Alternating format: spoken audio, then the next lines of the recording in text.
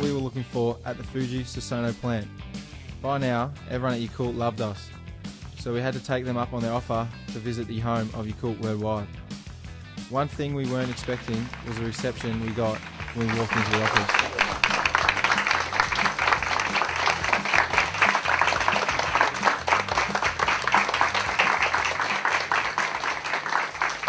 We were given a great introduction to the staff, but the Japanese were having some troubles with the pronunciation of Jake's name.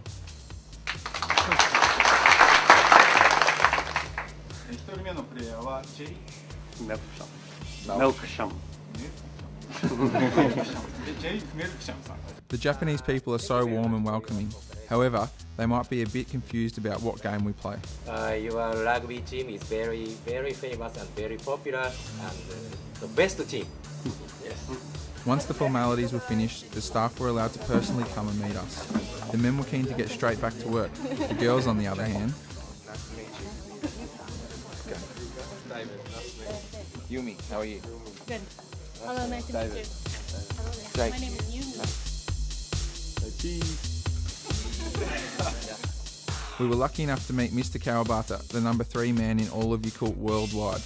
Mr. Kawabata is a very busy man, but he found some time to chat to us about Yakult and his much-loved Essendon Bombers. He even gave Herdy a mention.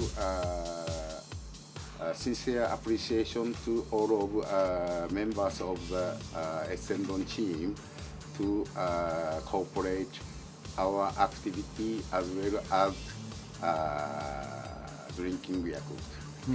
When Mr. James Hurd led the delegation to visit us in 2004, it seems natural that we would become involved in supporting Australia rules football via the Essendon Football Club.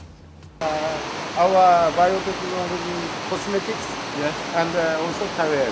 Oh, thank you. All this keeping up of international relations was making us hungry. We decided to head out and find a traditional Japanese meal. But it's not like the streets of Essendon around here. Over 12 million people live in Tokyo alone, and they're all in a hurry.